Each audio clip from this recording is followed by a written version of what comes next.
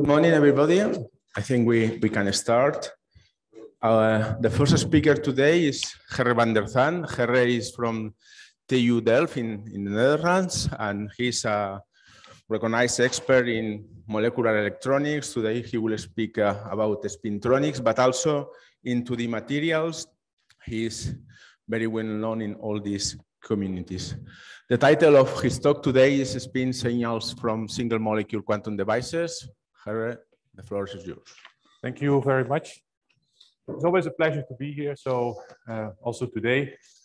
And the title, when I gave it, it was without the word quantum. But nowadays, you always have to put quantum in your titles to promote your work a little bit better. So that's why I put it in here. And you will see that many of the things that I discuss will be indeed quantum effects. So the question that I want to address is, suppose that you have a single magnetic molecule, but it can also be a non-magnetic molecule. But in this talk, I will concentrate on the magnetic molecules. How can you measure it? How can you measure the properties of this molecule? And how can you measure the magnetic properties then of that molecule? And if you can do that, then you want also to use it in some kind of device eventually. So you would also like to have a way to control this magnetism. And if you look at the field, so this is the field of molecular electronics, the motivation or the dream was always to have functional quantum devices at room temperature. So the room temperature is important here, right? Because why do you use molecules? Well, energy scales in molecules are typically large, much larger than room temperature. So it gives you at least the possibility to think about devices made of a single molecule that operate at room temperature. And people have made electronic components like switches, diodes, transistors. And I will also show and start thinking about heat engines. Spin qubits, and this was one of the first proposals in this direction. And you see already 2007, so this was 15 years ago, that people already thought about using molecules as qubits. So I will mostly focus here on molecular spintronics, but you can also think about single molecule sensing if you have an electrochemical cell or something like that, where you can contact a single molecule and then think about chemistry on that scale. So this is the dream, and I will tell you a little bit how and what you can do to achieve it. We're not there yet. We don't have devices that you can sell or something like that. If you look from a little bit of a distance, you can say there are two approaches to address a single molecule: STM and the planar devices that I will be discussing. If you look at the STM, this is the field of surface science. You have a molecule on a surface, and it's very important to realize that this molecule interacts with this surface. It hybridizes. So that means that the wave functions overlap. And it is also most likely distorted. And the molecule that you have on your surface may not have the same properties as the molecule in the gas phase. A little bit similar here. If I have a device where I have two electrodes and I put my molecule in between, you would like to have, at the ends at least, the molecule to hybridize with the electrodes. And because otherwise, the electrons that come in from the electrodes won't see the molecule. So there has to be some hybridization. But different a bit from the STM, where the surface will planarize as much as possible the molecules, here we have a more 3D device, a more three-dimensional device. The molecules may be a little bit more, have the same shape at least as in the gas phase. So that is a difference, and that means that if you do a measurement with a molecule in this platform, it may not give you the same results as here. And there are very few examples where people really try to make this connection and really try to make to measure a molecule here and to compare it with the results here. So that is still, I think, one of the things that we should do as a community to better understand the limitations of these both platforms, techniques. Of course, the STM has a very, very big advantage that you can image the molecules. And you know what you have. We cannot do that. On the other hand, STM is difficult to scale up. And you cannot scale up the technology and have many, many devices at the same time. Whereas here, we use the technologies that are in clean rooms, fabrication technologies, and where in principle, you can scale up your devices. There's one very important point that I want to make is that every molecule substrate electrode system can be a study on its own. So if you put a molecule on a surface, it can take you a year to understand what's going on. And for us, it's sometimes the same. If we put a molecule in there, it takes a very long time. It can take a lot of time to understand what's going on. And why is that? Well, at the moment, we cannot predict with high accuracy the properties of these molecules when they interact with the surface, with the electrodes, and all these kind of things. And that means that the status of the field is mainly still in the fundamental studies. We still need to understand better what the properties are of these different molecules. So if we go to our system, so we have two electrodes, we have the molecule, and this is typically how people look at it. Now you have a molecule that is fully stretched in the junction and should behave then in an ideal way. And then people can do calculations. And this is typically how we compare our data with calculations. But in reality, life is not so simple. So if you have this molecule, the charge injection may not be at the end. It may just be somewhere at the middle of the molecule. It could also be that there's more than one molecule in the junction. There can be different junction conformations. And there may also be interactions between molecules, like stacking or something like that. All these kind of things have been seen. And here we have some recent papers where we really have tried to benchmark studies to quantify these effects. We are on our way. We start to understand better how that works, but we are not there yet that we can really understand every detail of what happens in the junction. Because once again, we cannot look at it. We cannot, like with the STM, look at, oh, there is the junctions, there are the atoms. So one way of doing or dealing with that is that we do statistics, and we do statistics without a data selection. And then what we recently have been developing are machine learning techniques, algorithms, and to do in an unsupervised way this data analysis. And I think that this is very important for the future to keep on doing this. And also proper reference measurements. They should be done more often also by other groups. But why do I like magnetic molecules? Well, magnetic molecules have unique features. And that means that if you have spurious effects, that it's much easier to say, okay, these are for molecules that are not magnetic. So the magnetic molecules give you unique features that you can look for. And that makes sometimes the interpretation of your data much, much more easy. So, oh, that was the wrong one. So then a little bit, how would I like to have my molecule? Well, I want to have a molecule that has some kind of magnetic core, some magnetic functionality. But it's also known that you want to somehow not have this magnetic spin here directly with your electrode. So you want to have a little bit of a spacer. So this means that you can have this spacer. It can be a conjugated part, it can be a non-conjugated part, depending on how well you want to couple your spin to your electrode. And then you want at the end here something that is mechanically connecting your molecule to your electrode. And typically we use silver here as the end group, but you can also use other let's say elements like nitrogen and all kinds of other anchoring groups. And nowadays, I think there are about 10 different anchoring groups that are used by different people in the community. One small comment here about the source and the drain. This is typically made of gold. You can also do platinum, and nowadays graphene, superconductors, and ferromagnetic electrodes are also there, giving you a huge variety of possibilities to study these molecules. The molecules that we have been working on, I've divided them in 3 classes. We have spin crossover compounds, and I will show you an example of those. We have worked on radicals, all organic radicals, but also other radicals. A little bit about nanographene. You've seen a little bit these molecules or molecules that look like this in the talk from Diego. Well, these molecules come from Diego, so I will show you a few measurements on these ones. I will not go into the single molecule magnets. We have done a lot of work, especially, let's say, 5 to 10 years about this. It's a very complicated system with many energy levels and these kind of things. So I would like to concentrate more on these molecules.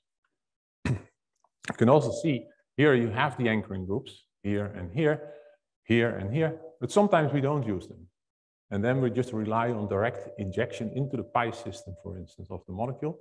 And that sometimes works and sometimes not. And in this case, it worked remarkably well. And also in these iron 4s, we have iron 4 single molecule magnets, and we had a very good experience with that. But we also have molecules with look almost the same, and we couldn't see anything. And so this is one of these aspects where we just don't understand yet why that is the case.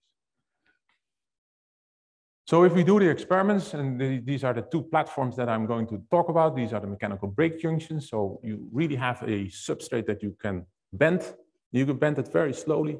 And then you can, if there is a small, let's say, gold wire here, you can break that wire atom by atom. And at a certain point, you have one final point where there is a single atom between. And if you break it further, then you make a gap between the two electrodes. And then you can trap your molecule. We also make these systems where you do electromigration. What is electromigration? You just send in a very high current through a very tiny wire, again, gold, and then you can just break that wire. But if you do that in a controlled way, you can end up with a gap here of about 1 to 2 nanometers. And once we have these systems, we can use a large variety of control parameters to learn as much as we can about the behavior of the molecule. So we can change the temperature. In this case here, you can change the electrode separation. So that means that you can put strain on it. So you have some kind of mechanical control over your molecule. You can also change bias voltage and gate voltage. And especially in these, let's say, platforms, if we change the gate voltage, you really make a transistor. So you can turn on and off the transport through your molecule. I will show you how that works. We also have magnetic fields. And I told you already, we can change the electrode material if we would like to do so. And then there are many, many things you can do. And I can give, let's say, 10 hours lectures or something like that on all the subjects that I've listed here. And I cannot do that. So I've selected a few. And if you go to this review paper, you can find much more details. This is really, I would say, on the level of students, at least intended to be so. So if you want to learn more about it, I highly recommend going to this paper. And if you have questions, I'm always there to answer. So what are some of the things that you can look at? Well, you can look at spin flip inelastic tunneling. We have seen that already, and I will show you how it works. What I will do also is to tell you a little bit about thermoelectricity. So thermal transport, meaning that if you heat up one side of the junction, currents will flow. And what can we learn from these currents about the spin? That will be one of the subjects that I will address. You can do a lot of spectroscopy, homo-lumo gaps, level spacings. You can talk about vibrations. And vibrations are very important in these systems. And we have seen that already in the talk from Roberta. Vibrations are everywhere. You need to understand the vibrations if you really want to understand these systems. And then something that is very cool is this quantum interference. You can have path, right? You can have an electron that goes through your molecule. It can go through different paths and it can interfere. You can play with it. So a lot of things you can do about that. And what is nice about it, it just works at room temperature. And the effect is large. You can have changes in the conductance of an order of magnitude or 2 orders of magnitude just by the interference of these electron waves. But you see, it's not in blue, so I will not talk about it. But if you want to know more about it, you can just ask me. Condo physics, a little bit, superconductivity. We've also seen that in the talk of Roberta. It's very interesting to have a superconducting electrode. You get a competition between magnetism that wants to have the spin in one direction, and then, of course, you have superconductors where you have the Cooper pairs. And that is they are going to fight a bit. And this fighting is interesting, especially if the energy scales are about the same scale. And you get something that is called the Shiba states, and you can learn a lot, again, about your system. Mechanosensitivity, spin switching. I will show you how spins can be switched and you just pull on them. And then there are other, let's say, effects like spin blockade. We have heard about cis and the spin selectivity, chiral induced. Interaction with light is also very interesting, but especially these two subjects are really just beginning, let's say, on the single molecule level. And I would say that at the moment, there are not really convincing experiments yet that prove or that the field is on the level that you can control what is going on. Okay, so I will start first with something with the mechanical break junctions. So you really have to go to a clean room and you make this gold here.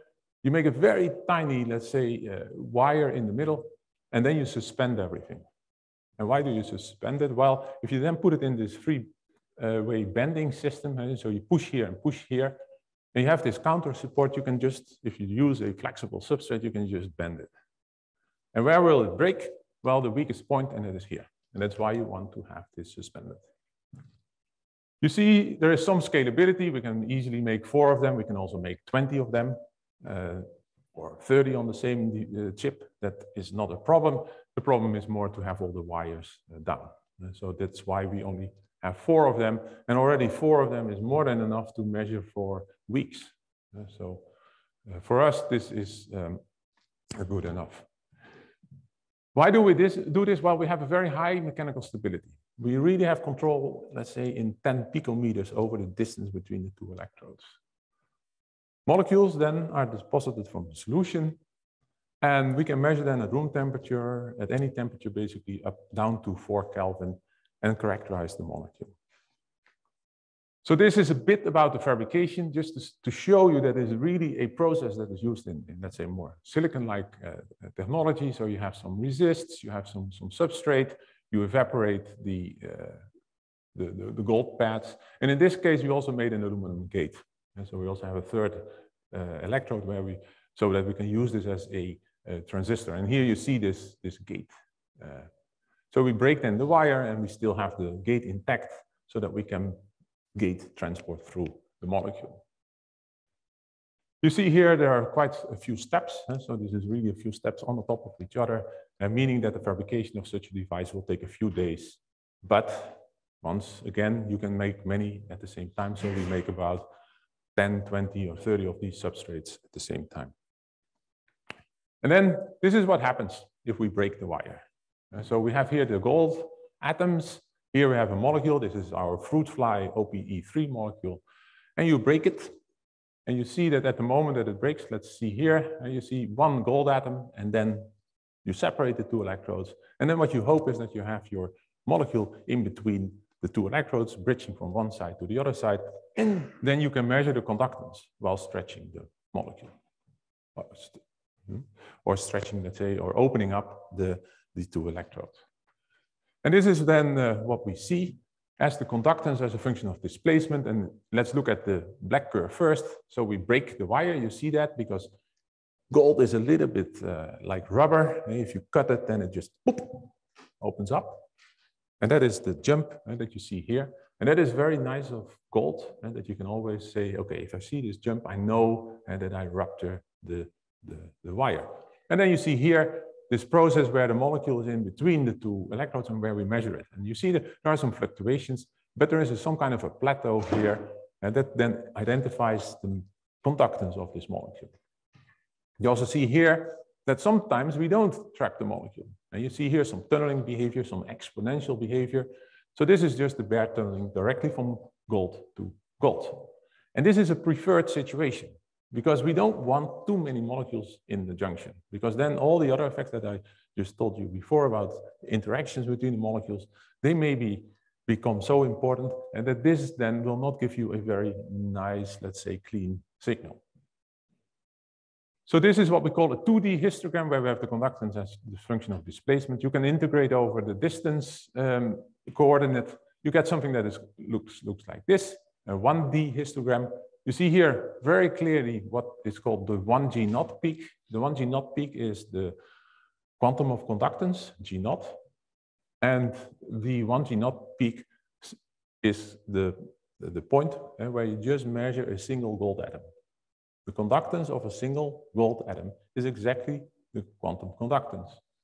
And you see that here very clearly as a peak, because this situation where you have one atom in between the two electrodes is a more stable one than the others.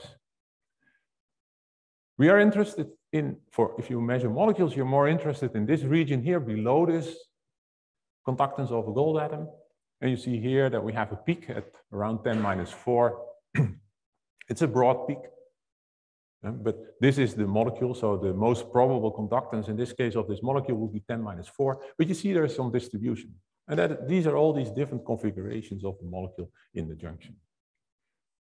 So what we do typically is we take 10,000 of these traces, and we use now these algorithms, these machine learning algorithms to do further analysis. So let me start with magnetic molecules.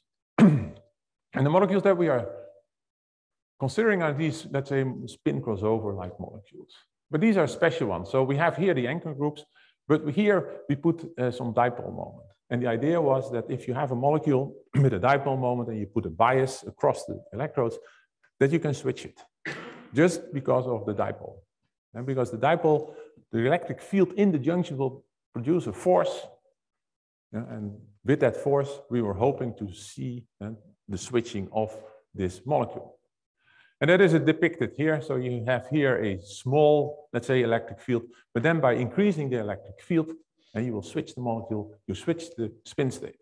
And then the hope is, or the expectation was, that if you switch, you change the orbital configuration of the molecule, and that will lead to a change in conductance. Because our probe is always the conductance of the molecule. So this is what we see. So we see IVs. So this is current as a function of bias voltage. You see that we see here some hysteresis. So we see switching. We see switching here. We see switching here. But you see that in this case, we have the hysteresis. So we go forward, we go to this point, we go back here, and then we go here. And so it seems to be that we have two states, the states with a high conductance and a low conductance. We also have that here, a high conductance at zero bias and then a lower conductance at high bias. But we also have the opposite here. And we have a low conductance state here and then a high conductance state here. If we look, for instance, at this hysteresis and we change our, let's say, electrode spacing, what we see is that we need a higher and higher bias voltage to change, to make that transition, to see this jump. And that means that the electric field is important. And it happens at a particular electric field as expected for this switching mechanism. So what we have done here in this diagram is we have we list here all the switching events and the positions of them in bias, and what you see there is quite a large distribution. For us now, it's very difficult to assign what is the low or the high spin state. And we don't know, because in principle, of course, the molecule should be in the low spin state if it's unstressed. But when you start a measurement, it could be that already the molecule is in a stressed state and is in the high spin state. You open up the junction, it suddenly feels much better. It goes to the unstressed state, but it could also be the opposite, the other way around. So from these measurements, we can only conclude that there is spin switching because of the stretching, but we cannot say whether the low spin state has the low conductance or whether and the high spin then the high conductance. Of course, we did the reference measurements. Right? So we have iron low, we have, what is this? Iron 2+. No dipole. Okay, so we did ruthenium. We have also done a bit, we have done different, let's say, side groups here where the dipole moment was not existing, where there was a small dipole moment, a high dipole moment. And the ruthenium, where you don't expect this switching with a high dipole, we still see a little bit. But you do see that there is a correlation between, let's say, having a dipole moment and switching and having iron in the core and having a system where you don't expect the ruthenium of the switching. The next step in this whole thing is then we first made the one with the dipole, and then we thought, okay, but we can do it much easier. We can just use the fact that we are pulling on the molecule to switch. So what we now did is we took here the anchoring group, so we don't have any dipoles. And what we are going, we put strong anchor groups, mechanical, that are very, let's say, strong mechanically. And now we're going to switch and see whether we can just by separating the electrodes, whether we can now induce this switching. And this is what we see. So we have we have these braking curves. So here again, we have the conductance as a function of displacement, and the black curve that I showed you before for the other molecule. We break, and then boom, suddenly the current increases. But look, this is almost 1.5 orders of magnitude, so a factor of 40, 50 or something like that. And here is another junction, here is another junction. Again, and we have done all the reference measurements with the ruthenium complex. You see that switching still occurs, but not as frequent and not as high. And here you see the distribution of all the different switching events that we have seen. And now if you make the comparison with the theoretical calculations, we can conclude that the high spin state indeed has the higher conductance, as was already shown in calculations many years ago by the chairman who's sitting here. Okay, let's continue. No, that's not what I wanted. So here is this calculation. Here you see the high spin state, here the low spin state, and you see that if you stretch it by a few angstroms, then you get a crossover where now the high spin state is the lowest, has the lowest energy, and here the low spin is now the highest energy. Calculations once again show then that this one here has the high conductance and this one the low conductance. Okay, let's move on to a different system, and these are the molecules that come from Santiago de Compostela, from Diego Peña, from his group at least. And these are molecules that are used as precursors to make these ribbons. And we were just trying to set up all the equipment, and Diego sent these molecules, and we, to be honest, did not expect anything because there are no anchoring groups. So why would they be in the junction? One aspect, I think, what is very important to realize is that this is not a planar molecule. This has a 3D structures. These entities here, and that is also what we try to depict here, these are almost perpendicular to each other. And you need that so that these radical centers here, this is an open shell molecule, that these radical centers don't collapse, that the open shell structure is stable. So there was an ideal molecule from that point of view for us to try and start working with these systems. So we do now the mechanical break junctions, and you see it here at 6 Kelvin, and we measure these two molecules. And what we see is that sometimes we see a peak. So this is the DIDV, so this is the differential conductance around 0 bias. Sometimes we see a peak in both molecules. But in the 2OS, so in the diradical, we see also a dip-like structure. The peak, we understand. This is Kondo physics. We have seen that already a few times before. And it just tells you that you have somewhere a localized moment. For instance, a single spin.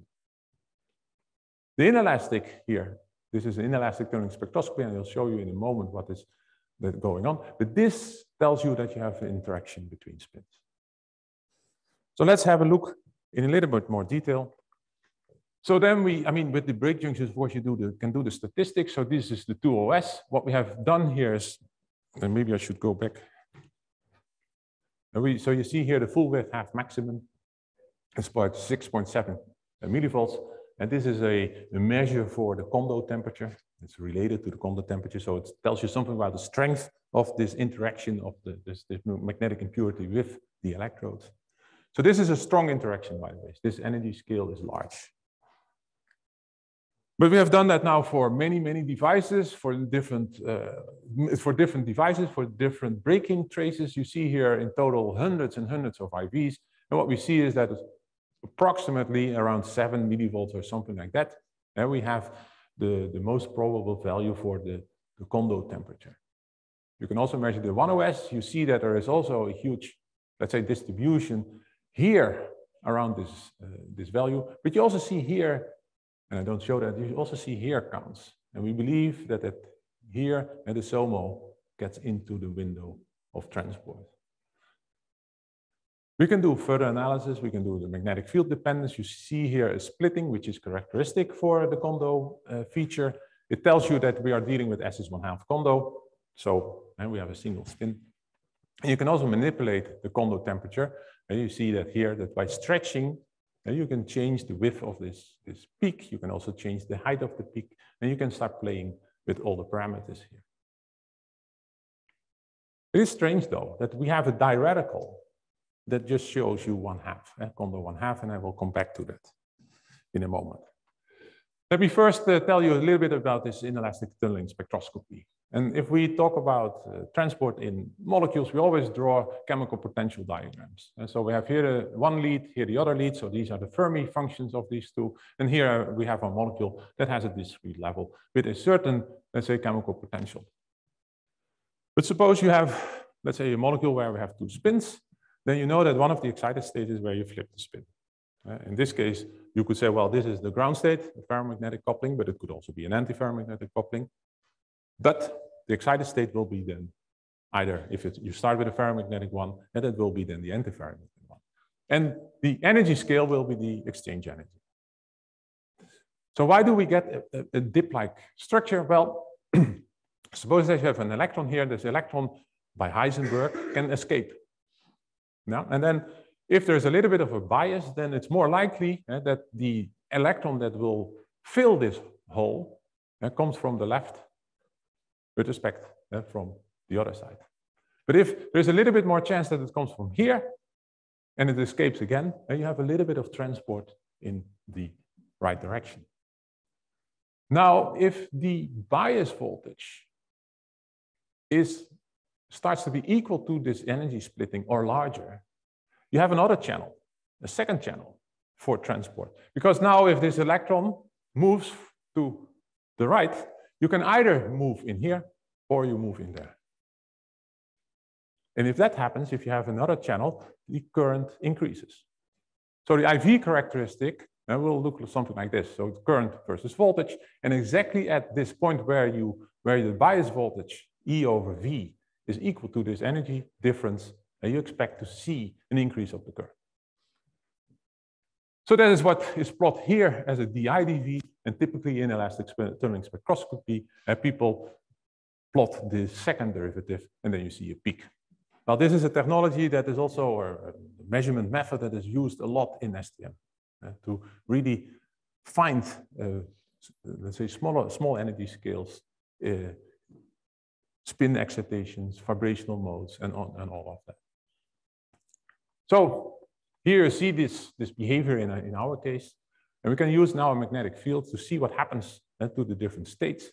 And in this case, it's very clear that we have a triplet ground state. So a ferromagnetic coupling between the spins, and because you see that this one opens up, this one opens up, and you get an additional channel here, which is corresponding here. So here you see the two transitions that are available, and because there are spin selection rules. The two transitions available is here from the MS -1 to 0, and here from the triplet state to the singlet state. We have done this for different samples. And what we see here, so you can then extract the exchange energy, and we find something very close to 10, 11, 12 millielectronvolts. Well, first of all, this is a large value. If you take, let's say, d electrons or whatever, you will find, d orbitals, molecules with d orbitals, you'll find values that are much smaller. And this is one of the reasons why these magnetic systems are so interesting. Exchange energy, so the spins are spread out over large distances, so they can interact very well. Whereas for a d orbital, it's much more local, meaning that the exchange energies are small. So this is one of the first conclusions. But it's also interesting is that we find 11 out of 13 the ferromagnetic ground state, meaning that there are also 2 where there's an antiferromagnetic ground state. And this is a little bit of a puzzle because STM measurements now in nanogunas always show the antiferromagnetic ground state. And that has to do with the fact that you planarize the molecule, which favors this antiferromagnetic ground state. But if you do squid and ESR measurements, they also indicate predominantly this ferromagnetic ground state, but also a little bit of mixing with an antiferromagnetic ground state. And how to combine or connect the two experiments is still one of the puzzles and that we are trying to solve. But you see, that is a very powerful method to get a lot of information about the molecules. Okay, so what you can also do, you can stretch, and then I want to come back to this question, why do we see S is 1/2 condo? What we believe is that we have a situation first like this, where the molecule is sitting like that, and we basically only talk to one spin. Now there's only transport from here to here through this single spin. You see very nicely the condo temperature. Now we start stretching, we stretch, stretch, stretch, stretch, and then boom, suddenly we see an inelastic tunneling spectral signal very clearly. And we believe that we have a more configuration that looks like that. And so while stretching the molecule, and especially this molecule, because it has no anchoring groups, the molecule can adjust its position. And you beautifully see that here in the DIDV spectra. We can stretch it a little bit more, and you still, we go from here to here, you still see a little bit here of a condo. Well, it would be, well, it's a little bit semantics. We would call it non-equilibrium effects. Some people call it weak condo. There are different definitions for that. But you still see some reminiscence of this behavior here, then it's completely gone. And then suddenly here, and that is something that we don't understand yet, and we see additional structure inside this inelastic tunneling gap. It's a very interesting system because we have many different condo features in our measurements that I will not show you here. And on its own, that could be years and years of work to understand what's going on. I will not do that. Here I will continue, and I want to say something about quantum thermal power. How much time do I have still? Oh, 20 minutes. Okay, so why are we interested in thermal power? Well, if you look here at the Mars rover, the Mars rover gets its energy through something that is called the Seebeck efficient. The Seebeck effect. And what does it mean? Well, you have somewhere a thermal gradient, and this thermal gradient results in a current. Yeah? So beautiful, huh? System to locally generate currents. So this whole idea about this, so using thermal gradients, then you can think about heat engines, local cooling elements, energy harvesters. So this is a big field. If you solve the issue, or if you make something that is more efficient than what is available now, you can make a lot of money. But we're not so much interested in that. We are much more interested on how does this thermoelectricity, how does this Seebeck effect works if you really go to the quantum scale, to the nano scale. How does it work if you have a single molecule? And for that, we need a more complicated scheme of fabrication, and we'll come back to that in a minute. But first of all, I want to explain to you what we expect. So we first take our chemical potential diagram again. So here we have one lead, here we have the other lead, and here we have our molecule, and the molecule is just a quantized level. And you see here that we have now put a bias voltage across. And so we have a difference here between this position here and the position here. And this here is my bias voltage, E over V. And what I'm going to do now, and this is crucial, I'm going to use the gate. So I'm going to use the fact that we make a transistor. So what you will see is that depending on the gate, so I can put, for instance, the gate, with the gate, my level here. And if the level is here, there's no current, because there are occupied states here and occupied states here. There's no way that you can put an electron to the other side to an unoccupied state. So the current should be 0. But now I'm going to change my gate voltage. And if I change my gate voltage, basically what I do is we'll push this up. So let's see what happens. You push it up, up, up, boom. And there you see the current. And when this level passes what we call the bias window, and you see then a current. So this is the off state, and this is the on state. You can do a lot of calculations and things. This is called Coulomb blockade here, and this is then your how we say it, gate Coulomb peak or whatever you would call it. Okay, so very important here, we have an electrical bias, and we have a change in the difference in voltage. Now, what we're going to do, we're not going to put an electric field across, so no bias voltage, but we're going to heat one part. And what is this heating going to do? It's going to smear the Fermi function. Yeah? And now I'm going to do the same. I'm going to put my, it's not, yeah, there it is. So I'm going to put my level here. There's no current, but now you see there's a current because there are more states here than here. So the current is one way. Now the current is going the other way because there are more states here than here. Yeah. And this means that you have hole transport here, you have electron transport here. You can then define the thermal voltage, where the voltage is equal to the temperature difference, right, between the hot and the cold side. And here you see your Seebeck coefficients, and that determines how large this voltage is. You can also then define the thermal current, which is then the conductance times this voltage. So keep this shape in mind. So once again, this is the gate voltage. This then would be the thermal current. Okay, device. So I told you we have a little bit more complicated device now because we need heating elements. And the heating elements in our case are here in blue. So they're just underneath our electrodes. And that is a special feature of this device. You want to have the heating very local to your molecule. But if it's just underneath it, you also need other, let's say, layers to insulate, because electrically insulate the different layers on top of each other. So this is a device then with different layers, so you have to align everything. So this really has to be done in a clean room with the proper tools. But interestingly enough, this device was developed by a master student. This was his master thesis, and I think 3 years ago, he already showed here this picture.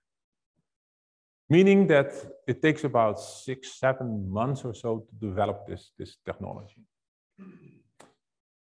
So special is here, once again, that the heater is very close to your sample. We still use the gold, and then we use electromigration. So again, it's pushing the very high current through to break it. And also what you see here is the gate in purple. And so we need this gate because otherwise we can not go through this point where you see this this shape, this characteristic shape. Okay, so quite a few things to keep track of when you make these devices, but it is possible to make them in many on the chip. So this is on a chip, so we make many of them at the same time. So this is what we see. We see here the bias voltage. We have the gate voltage here. And here in white, you see that there's no current. Here you see that there's a positive current. Here's a negative current. So this is what I just told you. And by changing the gate voltage, and you see a peak arising. So that means that this is the on-off state of the transistor, and this is the on state of the transistor. We can also plot this as a differential conductance. And we like to do that because then you see these edges a little bit better. You see them here and here. You see a little bit more structure. You see here some kind of an excitation, which most likely is a vibration of the molecule. But what is the special thing here? That we also measure the thermal current at the same time. We have some kind of a measurement scheme where we can measure all these kind of things at the same time. And see, look here, this is nanoamps. So this is 1, 2, 3.4 picoamps. So the signals are not very large, but they can be measured. You see that the thermal current has some more structure. You see here some kind of red, so that is positive. Here you see the negative. So you can already see that this shape that I just showed you is present in these measurements. And I will come back to that in a minute. Okay. Landauer. If you see Landauer, that means that you are dealing with a theory where you see electrons as a wave. And these electrons as a wave go through your device in a coherent way. And you can do many calculations. And for instance, what you can do is you can calculate the conductance And you see here this quantum conductance 2e squared over h. But you also see here the transmission. So basically what this Landauer formalism says is you have a wave of electrons, that go through your device. Yeah? And what I have as the conductance at the end is how many of them are transmitted to the other side.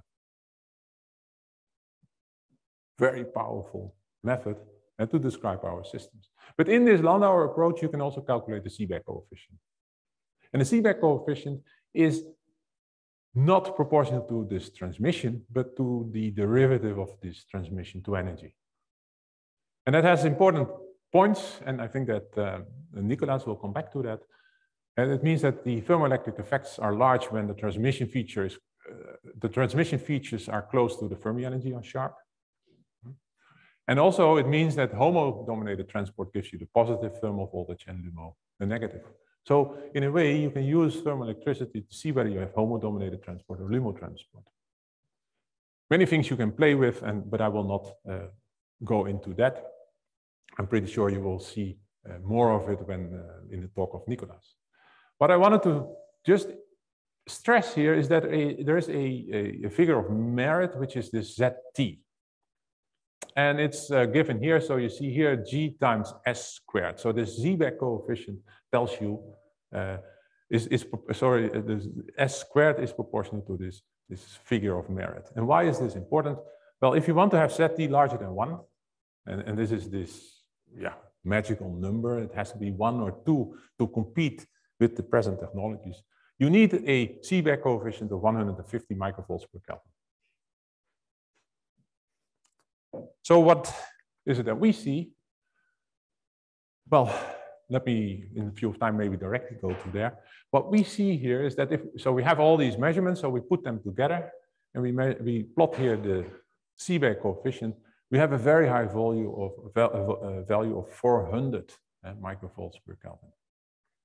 So this is a very efficient device from that point of view. You can also have the power factor, and you can then get much more information out. But Nazario was happy for 15 minutes because there was no spin in the story. So why do I tell you all of this? Because my title of the talk was, we want to learn something about spin signals. And that's now the point where I'm at. Because once again, here we have this conductance. So you see this peak that I showed you in this animation. Here you have this S shape for the thermal current, also in the animation. But now if we have a closer look, you see that this S shape is a little bit asymmetric. It's not, this is going to 0.1 and this is going to 0.12. And what we first thought that this was a mistake. So what we did is we changed the difference of the temperature gradient across the junction. And here you see the ratio of these two values as a function of this difference. And it's very stable, it's very consistent. It's always around this 1.2. And why is this a little bit disturbing, or was this disturbing for us? Because this Landauer theory, which is very successful in predicting all kinds of properties of these molecules, does not predict it. The Landauer theory is here in orange, or yes, I think it's in orange. And you see, it's symmetric. So we are missing something. And what is it that we miss? We miss the fact that there is spin entropy. We miss the fact that one of the states is degenerate and the other one is not. And you have to take that into account. And if you do so, you can very nicely reproduce the data. And we now know that the state n, which was on the left side, was a doublet, and the state n+1 is a singlet. Just from this asymmetry.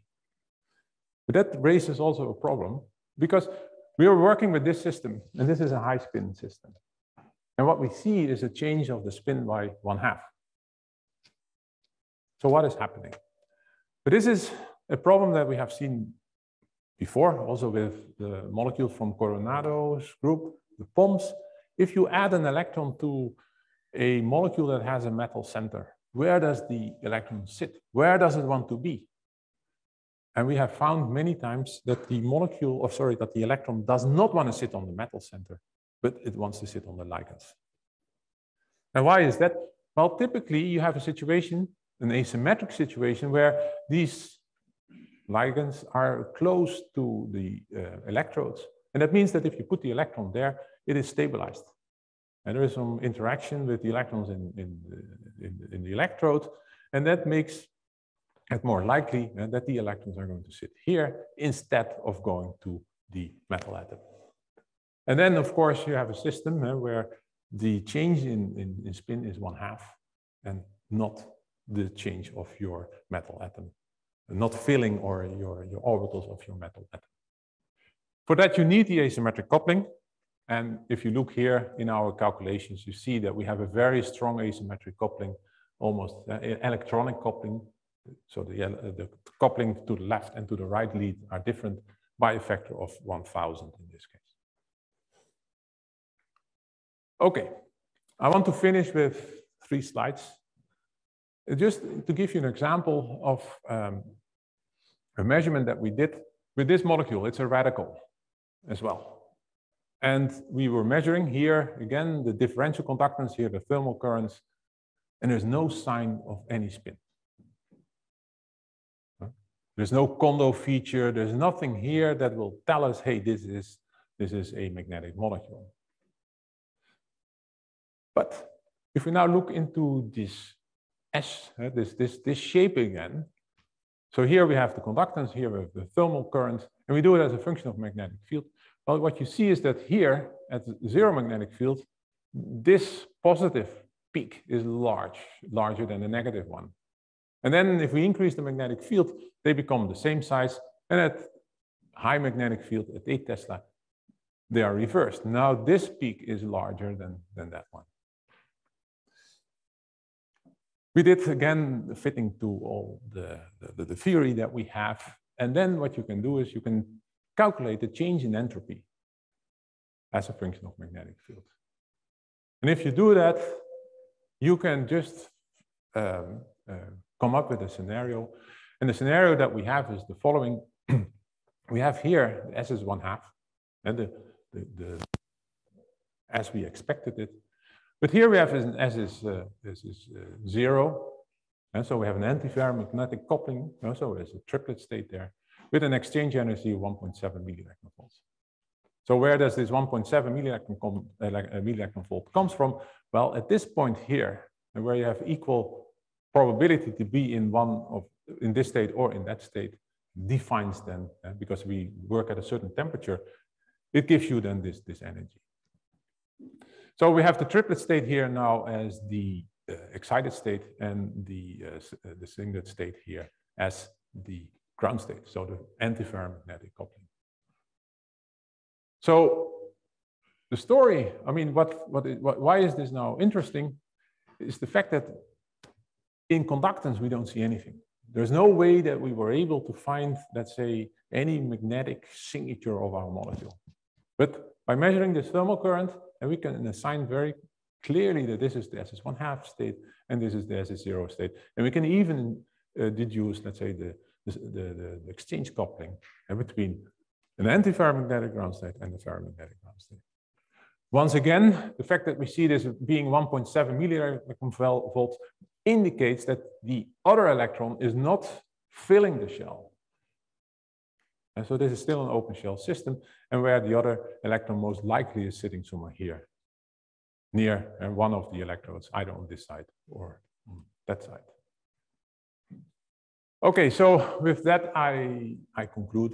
There are many things that I could show more, but I would like to refer you once again to this paper if you want to go into more detail. We have also written an overview paper about more the technology side of it, where we show how the different transistors work, how you fabricate them, and all of that, which is in this paper. And with that, I thank you for your attention.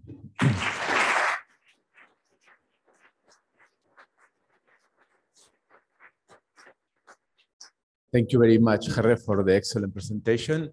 People following the presentation by streaming, they can write the questions in the chat, but here in the audience, you can ask directly. Thank you very much for this very nice presentation. Interesting. I'm wondering if in an STM configuration where you have the substrate and the molecules which are cold and the tip which are hot, you can actually see the same effects. Yeah, yes, you can. I mean, Nicolas will show also many examples of that. Yeah. But you see, it can be very powerful. Huh? So,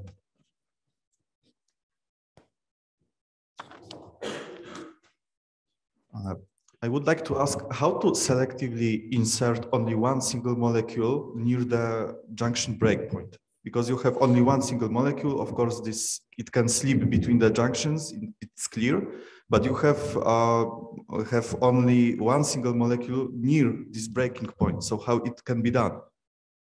Yeah, that's a matter of statistics and luck a bit. So what we do is we adjust the molecular concentration such that we have a yield of about 10%.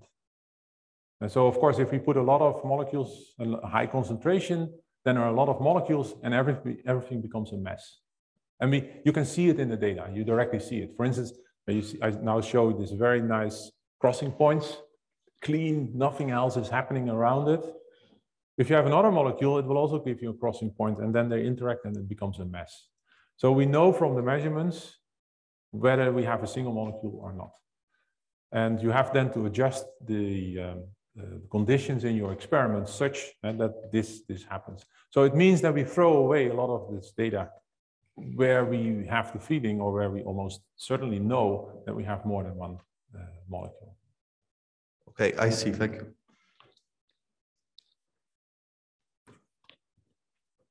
More questions? One here.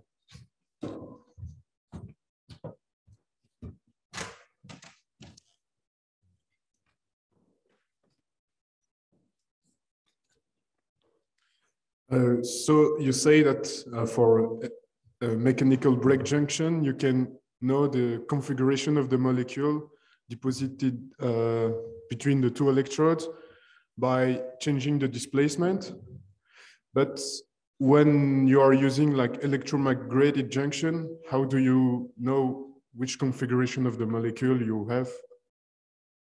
We don't know, basically. Okay. So we have maybe many different ways. So their statistics is much more difficult because every device takes time to make.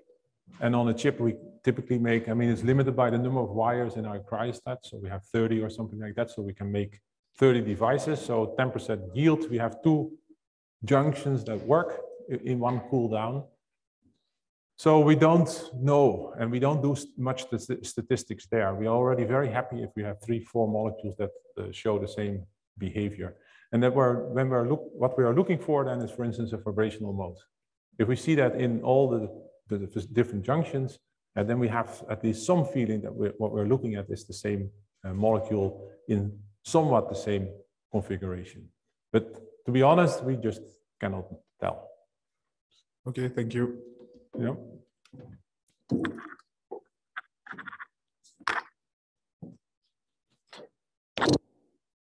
Any other question? I have a question myself. Is this system with the graphene, the precursors of graphene, you think at the beginning you expected that it was impossible to measure. Do you think that in this case, the difference in the magnetism, do you think is just a change in the conformation in interaction with the surface in the STM and with electrodes in your case, or also when the people are measuring this in the squid, it's just a change in the conformation of the different part of the molecules? Yeah. So what you basically have is 2 spins, they talk to each other with a system where, it's really almost like that. And so if you have torsions here, then the interaction between these spins, so the overlap of the wave functions will be different. If the central part is more or less flat, we will have a strong interaction. And that is very sensitive then to this torsion angle. So I can understand from that point of view that you can go, that large changes are possible. And of course, if you have the molecule and you open it up and it may not be relaxed, there may be some tension in the molecule, and then It could, but it's also what we see, that sometimes we have the antiferromagnetic ground because state. it seems that the localization of the radical in the external part of the molecule is quite big, because the condo is quite strong and the interaction with the electrodes is so this molecule in particular has a very large condo temperature. We have many other radicals, and typically they are smaller. Okay, thanks. Nazario? Thank you, Herre, for your presentation. Regarding the Seebeck coefficient, I have the feeling that in most cases is we are playing try and error. And would you think that could be possible to design in a rational manner an organic molecule in order to improve these values for organic molecules, I mean? Mm-hmm. You want an honest answer? Sorry? You want an honest answer? No, I would say an abstract of your answer. Yeah.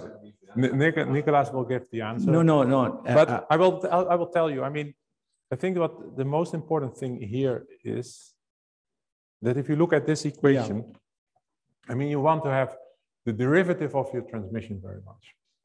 So if I take an organic molecule and put it between electrodes, what is going to happen to the level of your molecule? It wants to sit in between the HOMO-LUMO gap. And typically in that region, the transmission is flat, meaning that the Seebeck coefficient will be small. So you have to do something special to make this Seebeck coefficient then very large. So for instance, you can try to put a quantum interference feature at that energy.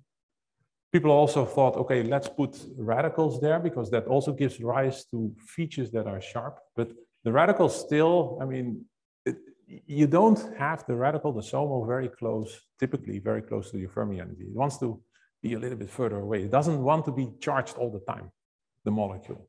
And that, I think, is the problem.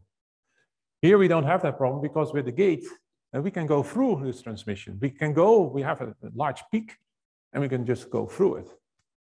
And that is the advantage of having the gate, because then you can make the Seebeck coefficient very large. Okay. But this is a general rule. There could be exceptions of that, and those would be very important to find them. Any further question? If not, we can thank Herre again, and then